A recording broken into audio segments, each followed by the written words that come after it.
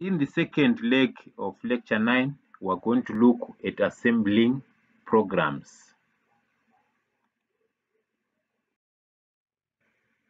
Assembling is the process of converting an assembly program into machine code.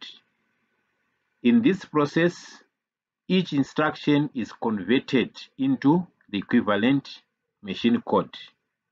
The machine codes for the different instructions in the program are then loaded into memory so that the microprocessor can fetch and execute them. Assembling can be done manually or can be done using a program called an assembler. So the process for assembling manually uses the principles for converting assembly instructions into machine code that we learned in the previous lecture. When you use an assembler, the process is made to be faster. So the computer changes the assembly instructions into machine code for you and at a faster speed. Let's illustrate the assembling process using an example. We've got a program here that we want to change into machine code and load the code into memory starting at address 1800H. The first instruction gives us a 2-byte machine code, and the code is going to be loaded into addresses 1800 and 1801. The second instruction gives us another 2-byte code that is going to be loaded into memory at addresses 1802 and 1803.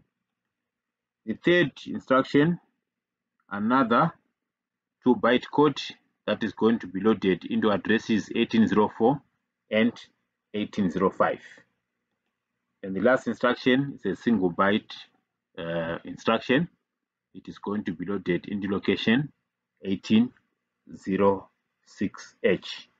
So we have assembled the program and loaded it into memory. Each code for each instruction is obtained using the methods that we used in lecture 8. Let us also apply the assembling process to the program for calculating electrical power.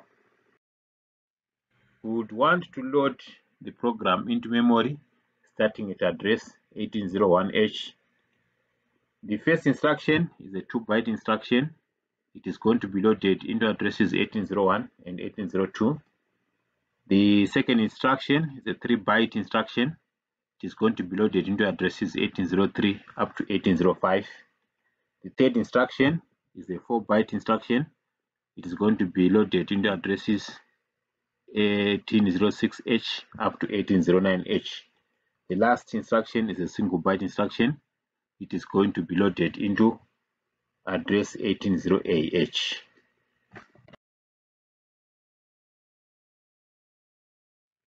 Pseudo opcodes are symbols in the assembly program that are used to give instructions to be followed during the process of assembling the program. They themselves are not translated into machine code, but are only used to give information as to how the program should be assembled. Typical pseudo opcodes are: ORG tells the assembler where to start putting the code in memory. So the code could be program code or could be data items. The equate statements, that is used to assign a symbolic name to a numerical value. DB and DW, these are used to tell the assembler to load a series of bytes or words into memory during the programming phase. So the DB is the one that is used for loading bytes. The DW is the one that is used for loading words. Here is an example to illustrate the use of pseudo opcodes in a program. The first statement uses the equate pseudo opcode to assign a symbol to a value. In this case, it assigns the word or the symbol bias to the value 7FH. What it means is that every time that we come across the word bias, it means the value 7FH. So the equate statements is used to represent values using more readable and more understandable symbols like bias. This makes the program to be more readable and easier to follow. The second statement uses the ORG pseudo opcode to define the starting address for loading the program in memory. As you can see there, after the ORG statement, we've got 3 instructions that make up the program. So since the ORG statement is just above the section of the code, it means the code is going to be loaded into memory starting at address 1800H. So the program has now been loaded into memory, and as you can see there, it has been loaded starting from address 1800 as defined by the ORG statement. Then where there was a bias, we replace using the value 7FH. So the third instruction in the program section is the one that makes use of the predefined symbol or predefined word bias. So when we assemble that instruction, the point at which the bias is going to be replaced with the value 7FH. As we can see in the memory, that value 7F, which is equal to bias, is stored at memory address 1803H.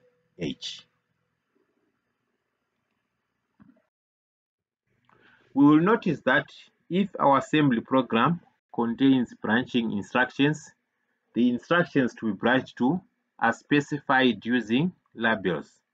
In machine code, the instructions to be branched to are specified using either absolute address values or offset values, depending on whether the branch is absolute or relative.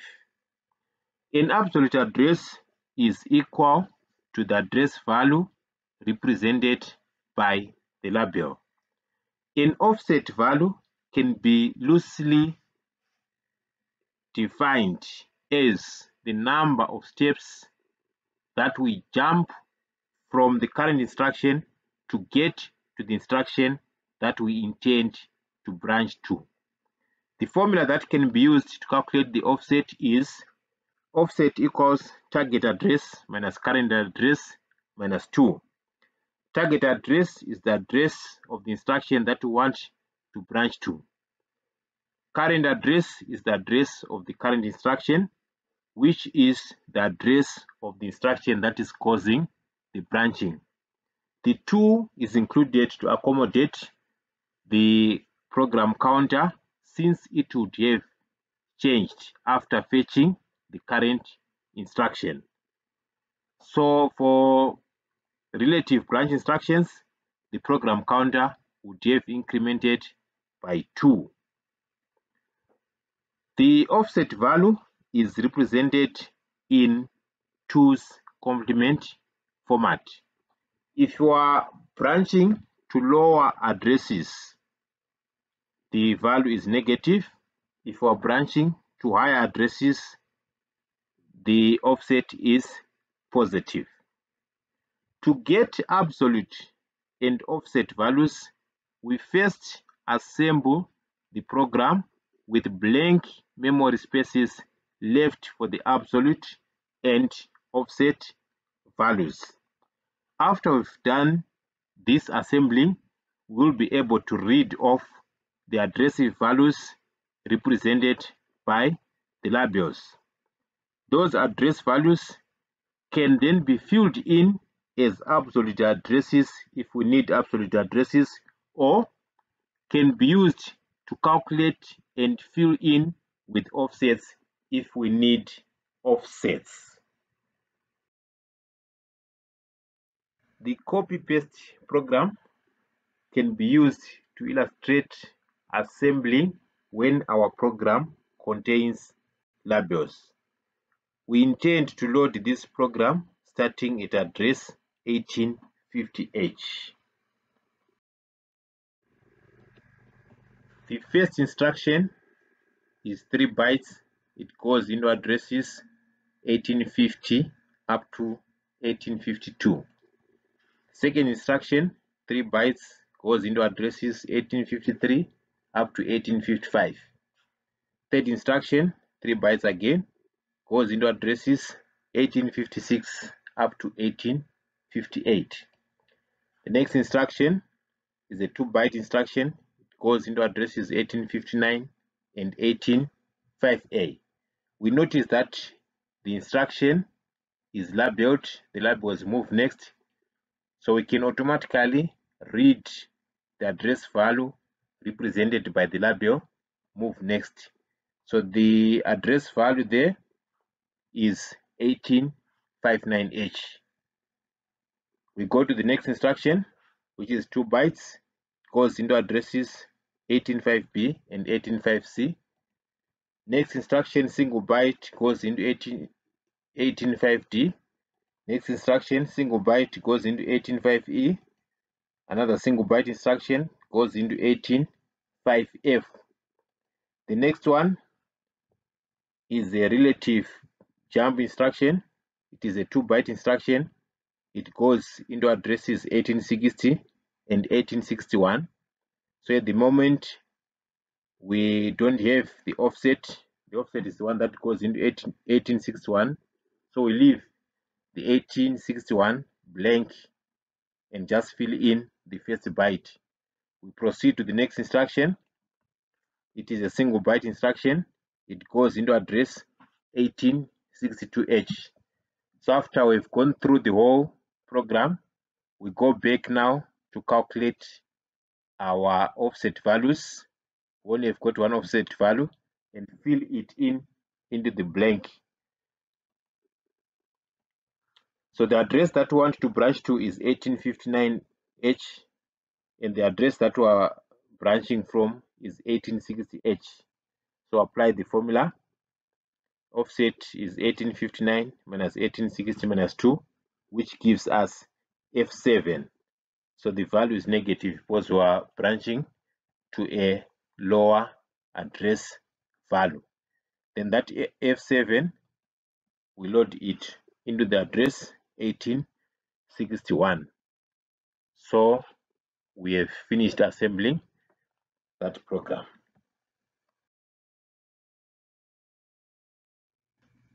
An assembling sheet can be very handy when manually assembling programs.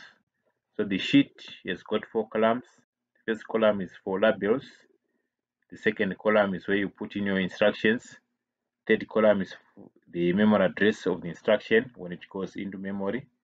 Then the last column is for the code of the instruction. So after developing your program, you can write it into the first 2 columns. So your labels are in the first column and your assembly instructions are in the second column. So after that, you can now determine the equivalent machine codes for each instruction and also determine the addresses at which they are going to be loaded in memory. And after that, you have assembled your program. You have something like this. So the first instruction will be loaded starting from address 1850H. It is a 3-byte instruction. So which means the next address is going to be 1853. So you add the 3 bytes to the starting address of the instruction to 1850, 1853. So the second one is again 3 bytes. So if you add 3 to 1853, the starting address of the next instruction will be 1856. So you repeat the process until you get to the end.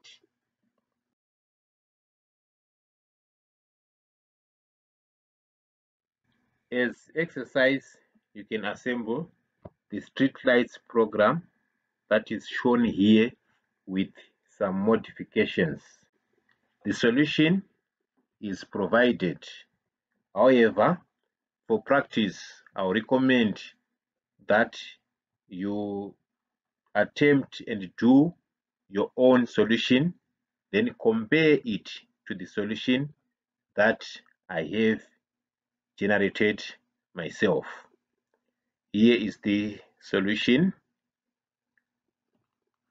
So the best thing that you can do is pause your video whilst you are seeing the question, then attempt the solution. After that, you can proceed, then you have a look at the solution while it's comparing to your solution. Let's illustrate the execution of a program in a microprocessor. For our illustration, we're going to use the Intel 8085 because of the simplicity of its instructions. The 8085 reads instructions and data 1 byte at a time from memory, and that is going to make our illustration easier to comprehend. The program that we're going to use is a program that reads the value on port 06H, adds a constant to it, and stores the results in memory. The program is written using the 8086 style of assembly programs. Then the letters A and B that we see in the program are names of registers. So you've got a different naming style for registers in the 8085. That is the 8085 machine code for the program. The diagram also shows the contents of the data section of the memory. The program section is inside the red border. The data section is inside the blue border. So our program starts from 0850 and ends at 0858. Our data starts at 0859 and ends at 085D. So in the data section, inside those memory locations are the values that are initially loaded there. Then on the ports, these are the values that are there. So on port 04, the value that is there is G506, there's 16. Let's now illustrate the execution of the program. We are interested in knowing the contents of the program counter PC, the instruction register IR, the data registers A and B, as well as the carry flag as the program executes.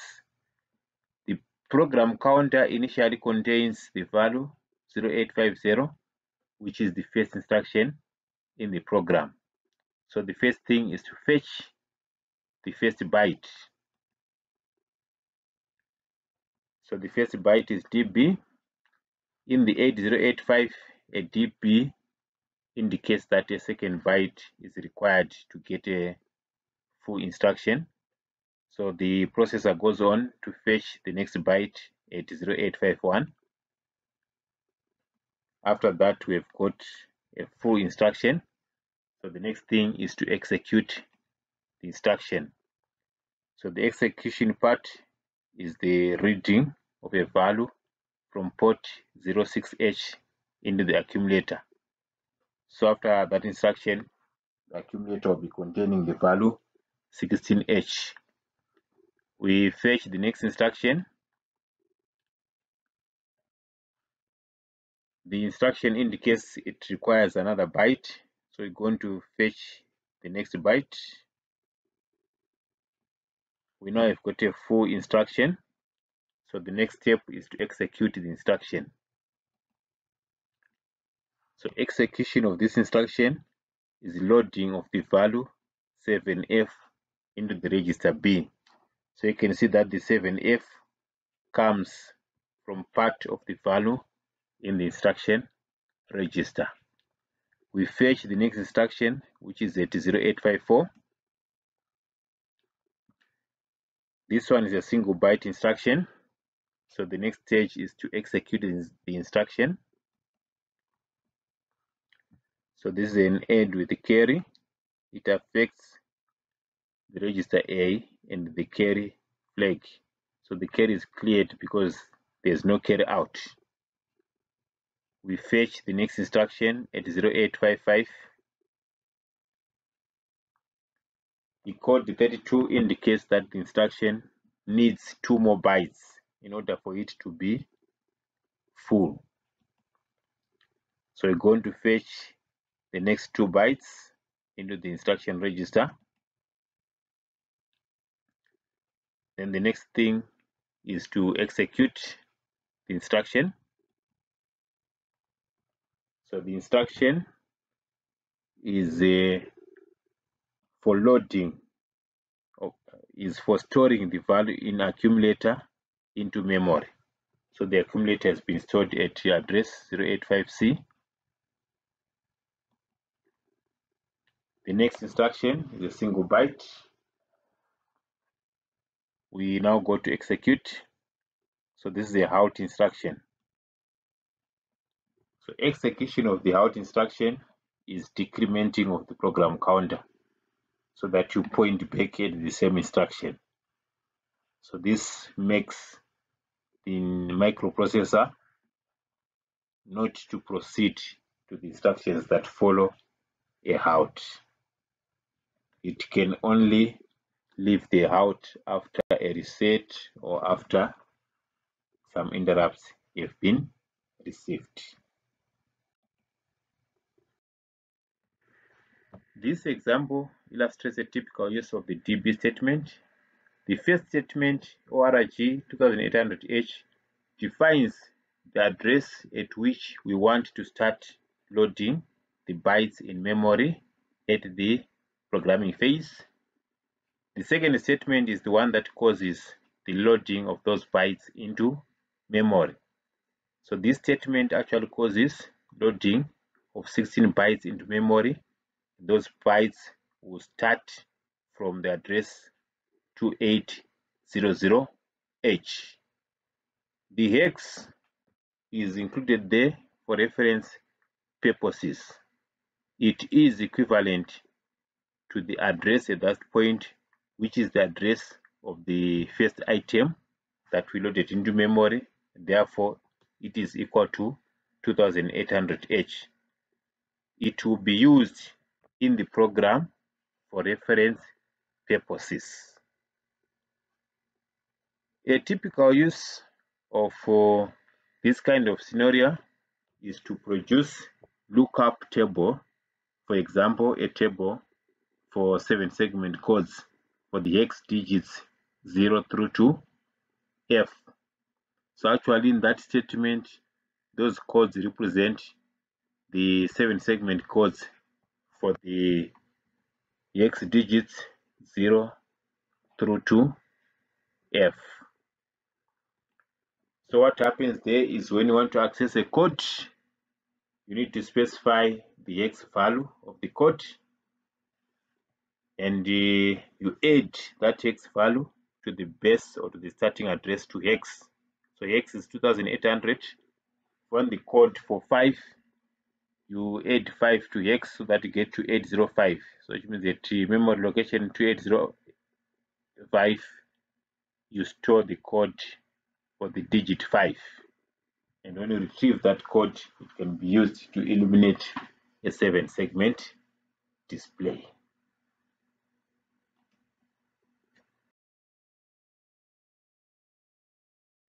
Try out these questions from chapter 5 as the exercise and practice.